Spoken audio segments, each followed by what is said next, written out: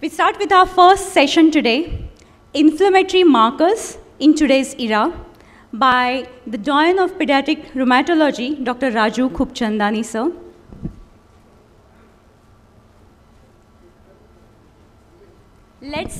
Let's tap the inflammatory mark to serve. For this session, I would first like to call upon the chairpersons, Dr. Sanjay Hendre and Dr. Jayesh Panot.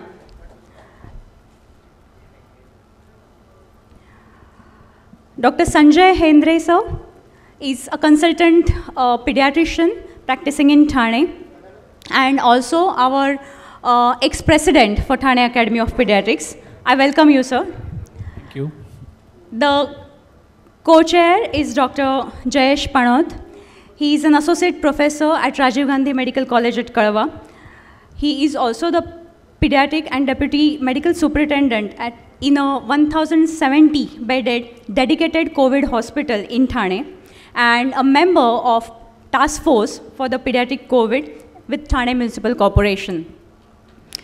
Notably, Dr. Jayesh Panot was felicitated by the Honorable Governor of Maharashtra for his outstanding work for COVID pandemic in July 2021, apart from many other felicitations that have been conferred upon him by various local governance and other social bodies.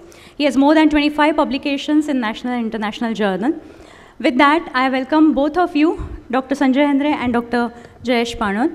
May I request Dr. Sanjay Hendre, sir, to quickly introduce Dr. Raju Khubchandani.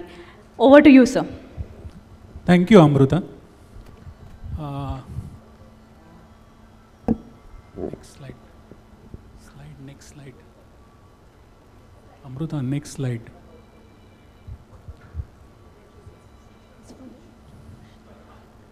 Good afternoon, everybody. We, Thane Academy of Pediatric, welcome you all for this TAPICON 21. And I request you all to keep your mobile phone on mute mode so that it won't disturb anybody. We are starting first session, Inflammatory Markers in Today's Era, by none other than Dr. Raju Khubchandani, sir. He is very well known to everyone of us here, and he is pediatric rheumatologist with 25 years of experience, founder, convener of Pediatric Rheumatology Society of IAP.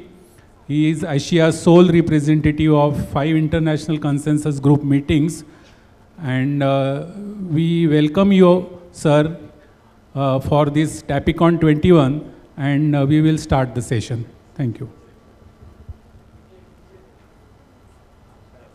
Of very superb organizational skills and a very well-crafted scientific program. I think one of the important things I would like to state is, the Master of Ceremonies very beautifully stated the difficult times we have been going through, but I think it should be summarized very well in Amitabh Bachchan's word, "Ye bhi guzar jayega." And in lighter vein, I think one of the best acute phase reactants you could have seen right now is Dr. Sanjay Hendre's pulse rate, as he called me in the last 10 minutes at least twice to check whether I was alive or I needed oxygen or anything at all. I think we were all very tense that this part will start well or not, but I think we are on our way now. So let me start sharing my slides. Give me just 5 seconds. And while I do that, I just request somebody to give me a signal to say that my voice is coming through well. Sanjay, if you could just raise your thumb to say that yes, my your voice is coming very well. Lovely. So, in the next 20 odd minutes, I would take you to some of the current knowledge on acute phase reactants and how I use them specifically in rheumatology. So let's go back in the day, just a moment for everybody to know that ESR was something that was discovered in the 1920s and CRP came in the 30s. And while I started preparing for this lecture, I realized how little I knew about it because I didn't even know how CRP had got its name. What happened was that in the 1930s, they found in the blood a protein that reacted with the pneumococcal C polysaccharide. And this was what was found in the acute infectious stage. And that's how it got the name C reactive protein. Now, you could have inflammation due to any cause. This inflammation gives rise to several things that happen in the body. One is the acute phase proteins, which is what we are going to be talking about in the rest of the talk. But then there are other features also, neuroendocrine features such as fever, metabolic changes such as lipolysis, osteoporosis, and several other features. Then you have hematologic changes like anemia, thrombocytosis, hepatic metabolism changes, and new protein constituents. Your zinc may fall, your copper may go up, etc. But these are all the changes, and the reason for all these changes coming is basically a defense mechanism. So, for example, your fight or flight hormones, catecholamines, your metabolic, because all your fat is going to be melted and moved towards everything that is required to combat the foreign pathogen. So, however, the subject of our talk today is acute phase proteins. Now, what should be the ideal sort of attribute of an acute phase protein? It should be specific, ideally. So, for example, procalcitonin for bacterial infections or pro-BNP as a cardiac stress marker. Measurable easily, fever for that matter, CRP, ESR, growth parameters. Now that doesn't really come under acute phase proteins, but I've put it down there as an example to show measurable easily. Rapidly responsive. So ESR we know takes longer to rise and longer to fall, and clinically relevant. For example, ferritin in macrophage activation syndrome. Now, for those of us who get initiated into knowing more about inflammation, as you read the first few pages, you think that this is just a tangled web of MTNL wires which are really difficult to comprehend. But when you go deeper into the story, you realize that no, nature doesn't do this. Nature does things in a much more orderly manner. There are positive loops, there are negative loops, there are various feedback mechanisms, and nature is a very organized, disciplined person. So, what are acute phase proteins? These are proteins whose values change by more than 25% of normal during the inflammatory state. So this is not specific for rheumatologic illness. They are also produced due to various other situations. Inflammation, infections, infiltrative disorders, malignancies, etc. Now, acute phase proteins are divided into two groups: the positive acute phase proteins and the negative ones, which means those which show a rise in level and those which show a drop in level. Please note here CRP, fibrinogen, ferritin, procalcitonin, and N-terminal pro-BNP are the ones I'll be talking a little more about in the next few slides. The negative APRs, a drop in albumin, drop in RBP, drop in transferrin. These are the negative acute phase reactants. And basically the postulate is that these drop only because this material is being transferred towards some of these processes which you see on the left of the slide to help the process. So this is the funda behind negative acute phase reactants.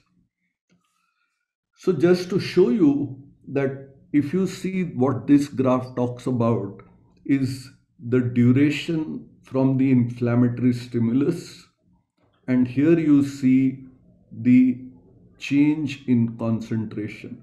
And this is what tells you about the responsiveness of an acute phase reactant. So if you see CRP, within hours it has gone up, similar to serum amyloid A. On the other hand, look at fibrinogen. And why this is relevant is that fibrinogen is what you measure when you measure ESR.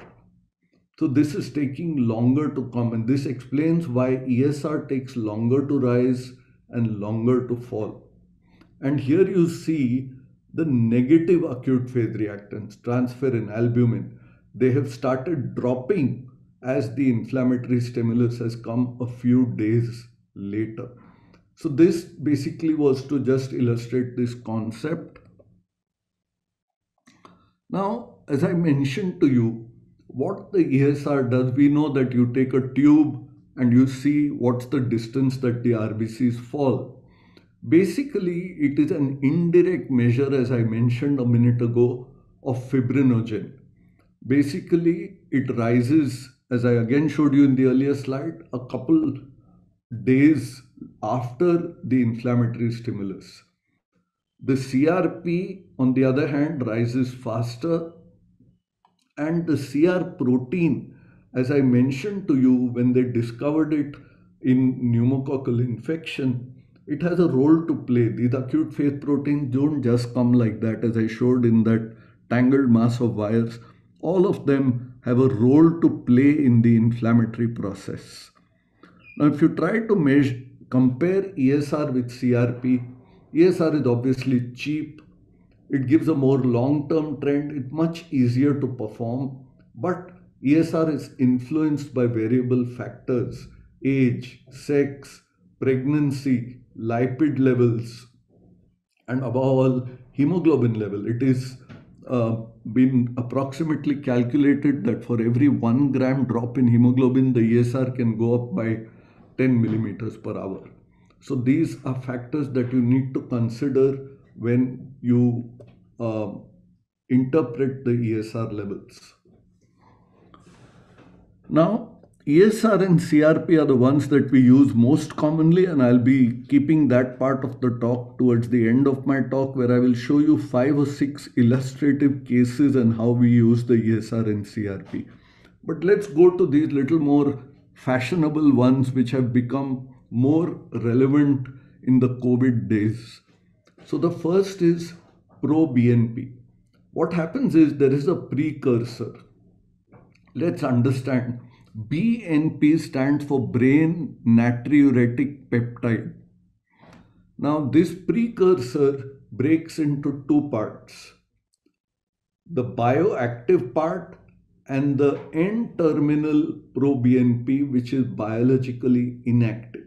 This is what we measure.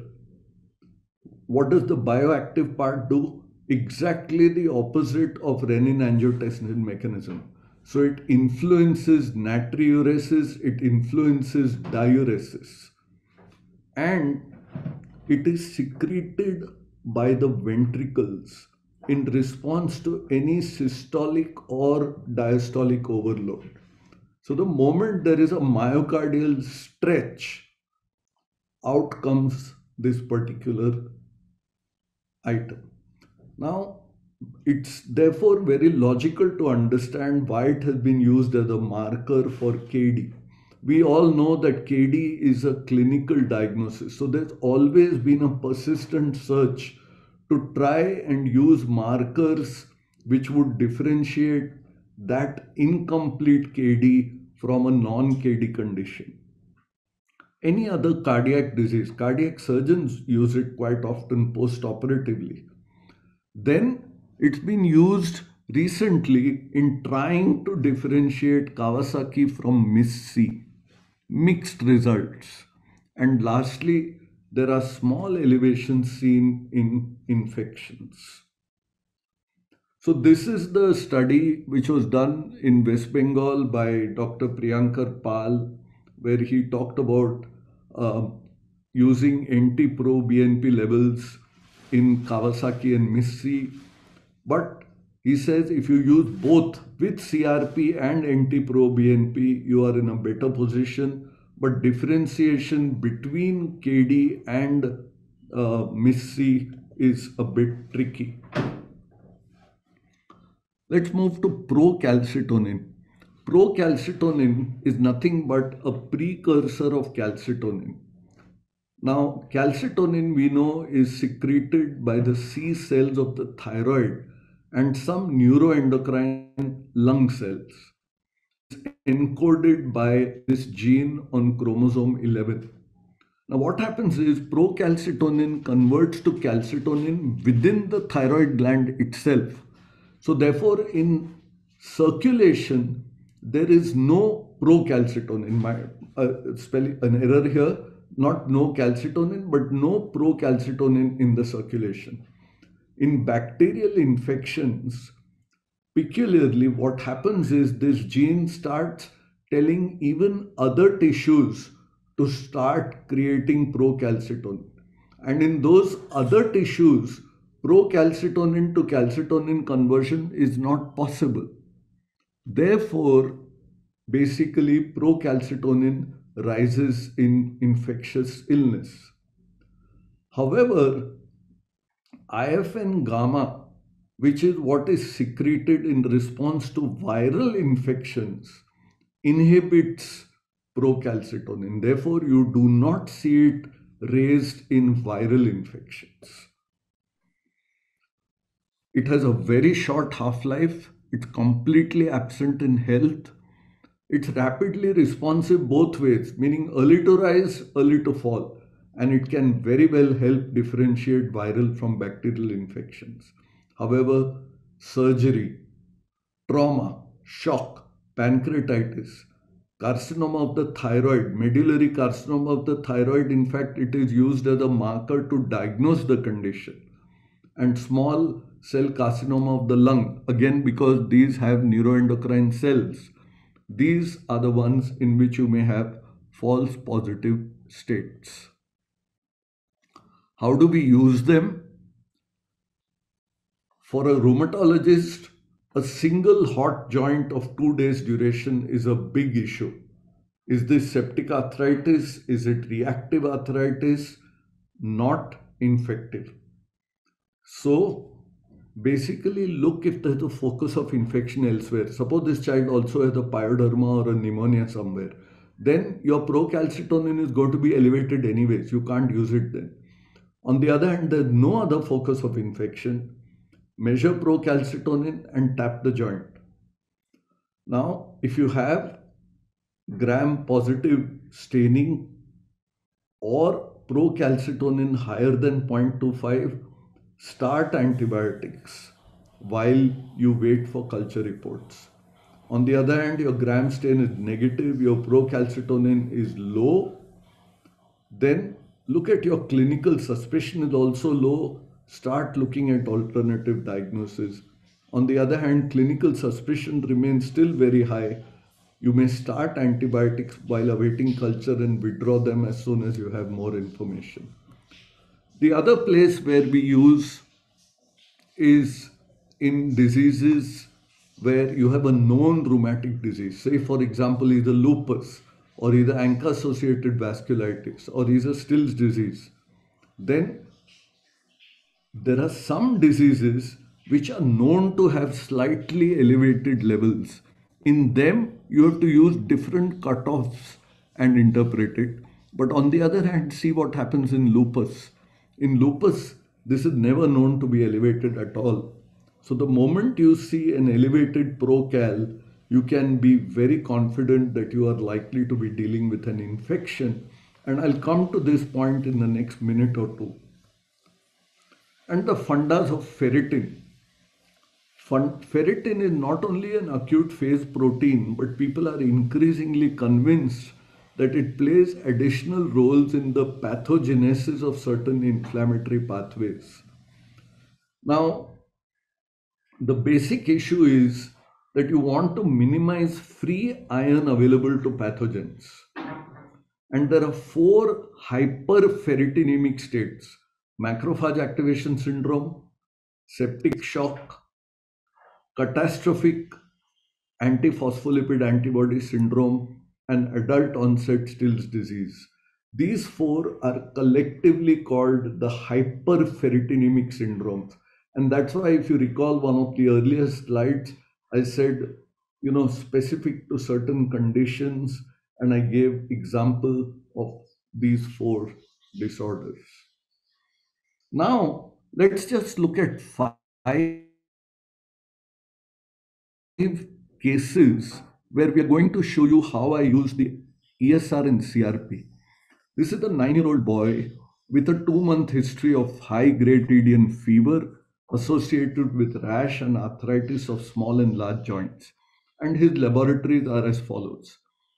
I'm going to play a small quiz, but I'm sure everybody has guessed. I need just 3 minutes more. Chairpersons, I need only 3 minutes more. The clinical impression would be systemic JIA, and we start the child on methotrexate and steroids. When he comes back a few weeks later, his hemoglobin has gone up, his ESR has come down, his counts are down, his platelets are better. So we know we've used these to monitor response, in short. Now you have this same child with systemic JI who now comes with high-grade continuous fever. His ESR has arguably come down from 65 to 17. His platelets have rapidly come down. His hemoglobin has dropped, mind you, the other direction. White cell counts have come down. Now, if you saw this second line by itself, you may say, okay, this child is not too bad, his ESR is down. But he has now a continuous high-grade fever. Watch the trend more than the absolute values. It's easy to know that this child is macrophage activation syndrome. You are additionally going to ask for a ferritin and a lipid profile and an SGPT to look for hypertriglyceridemia and raised liver enzymes. We won't go into management. Now, this is a 6-year-old girl, and she had multiple swollen joints and was referred as a case of refractory GI.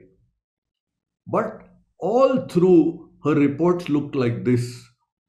And we said, this is not an inflammatory condition.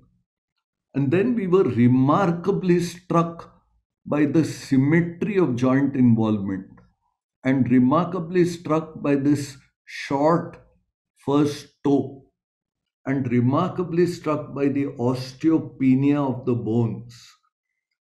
To cut the long story short, this child actually had a non-inflammatory disease called MONA syndrome, multicentric osteolysis nodulosis arthropathy. But the key came right from the beginning to see that despite it being long-standing, the acute phase reactants were always normal. So second message here, to differentiate inflammatory from non-inflammatory disease. And here is a child with lupus. In scenario 1, you find that the counts have dropped, ESR has risen, but the CRP is normal. This is a typical flare in lupus. CRP is normal. A normal CRP rules out infection. It becomes very important when a child with lupus comes with fever to know, is this fever due to flare or due to infection? This is one test. ProCal is the other test I spoke about and said I will talk about later. Scenario B, the hemoglobin is this way, but your CRP has gone up. Your ProCal may have gone up too, and your white cell count is high. This is superadded infection. become very vigorous because the child is already immunosuppressed. And scenario C, your hemoglobin has gone down, your counts are down, platelets are down, but ESR is also dropped. Remember that even patients with lupus can have macrophage activation syndrome. And coming to my last slide, look at this very common scenario. You have a child with Kawasaki disease, or for that matter, even MIS-C. On the left, you see his readings on the day you make your diagnosis. On the first day, you've given him IVIG, he's afebrile. And then comes day 2, he runs fever, and immediately there's panic. Then, which test will you perform to know whether he's a refractory to IVIG case, or whether this is the normal febrile response you may get in response to IVIG? So here, what you will do is you will do the CRP. And why so? Because IVIG influences the ESR. And therefore, whenever you are starting treatment in a patient with Kawasaki or MIS-C, if you have not done a CRP earlier, please make sure, because this is the test that's going to help you to monitor the course of the disease. I end my talk just reminding some of you that this is some online training that I conduct, and it's open to people from the age of 25 to 65. About 30% of my delegates have been more than 45 or 50 years old, because I too believe it's never too late to learn, never too late to, and never too young to teach. So with this, I sign off my talk, and I'm happy to take questions. Thank you.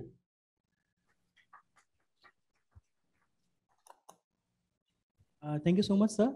That was a very enlightening session given by us. I think it has cleared a lot of fundas regarding the use of acute phase proteins in the day-to-day scenarios. So there is a short of time, so we are not taking much of a question. Just one more thing we would like you to highlight on the topic, like, because many of the pediatricians are just clinicians over here. So if you can highlight that role of serial CRPs or role of serial monitoring of acute phase proteins in a common day-to-day practice. So as I mentioned that they are of... Sir, voice is not coming. Sir, your voice is not coming.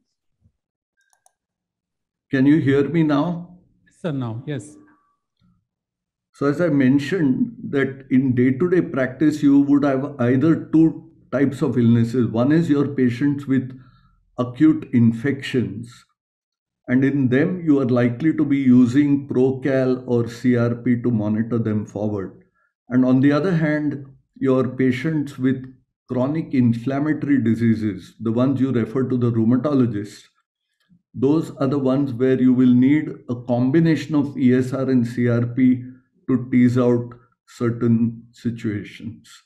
In the odd case with lupus who comes with fever, you would need the Procal added on. And of late, in the MIS-C Kawasaki setting, do remember Pro-BNP. I think that's the shortest way I can summarize the usage of the common ones available, and reserve ferritin for the macrophage activation syndrome. Thank you, sir. Thank you so much, Dr. Khubchandani, sir. What a fantastic deliberation by Dr. Khubchandani, sir, here. Thank you once again. With that, we end our first session, and I thank the chairpersons for the session, Dr. Sanjay Hendre and Dr. Jayesh Panot. From us, Thane Academy of Pediatrics, we would like to felicitate our chairpersons. Dr. Sanjay Hendre, sir.